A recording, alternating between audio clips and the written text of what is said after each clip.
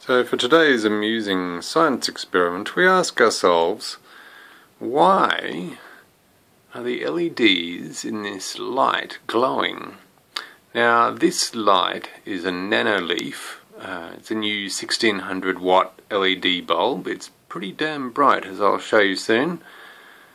But what I can't figure out is why these LEDs are glowing faintly. If I unscrew it, the bayonet fitting, you'll see that the LEDs go out. Right? If I put it back in, they start glowing again. So clearly some power is being picked up here. So one might well ask, what does it look like when it's on? Well, are you ready? Okay, that's definitely on, right?